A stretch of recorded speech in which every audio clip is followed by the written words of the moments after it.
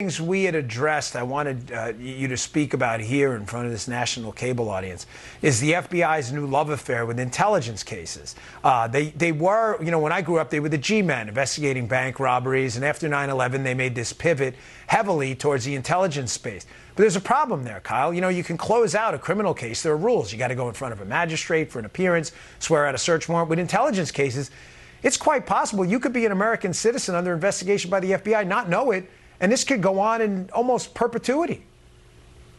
Yeah, absolutely. And obviously we talked about that in the podcast. That is the case.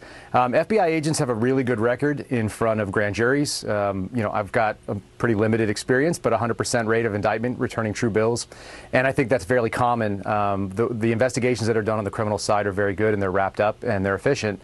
That is not the goal, nor is it the aim, and it's certainly not the way that they're done on the intelligence side. And this is going to be counterterrorism or counterintelligence.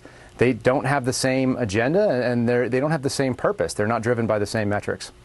Yeah, and they could go on. I think one of the things, when I was in the Secret Service, we called it a tickle in a case file, where you'd write a report every, say, 30, 90 days, and you'd keep the report going.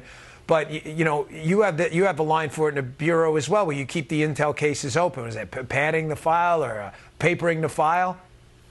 Yeah, that's correct. Papering the file. That's just as long as there's something in there before every file review, which is every 90 days or so, then, the case can stay open, and, you get your gold star for keeping new information added to that case. So it's quite possible there are people out there who have some of these files on them, and because it's not a criminal case with the disclosure requirements once you get to court and all, you may never know.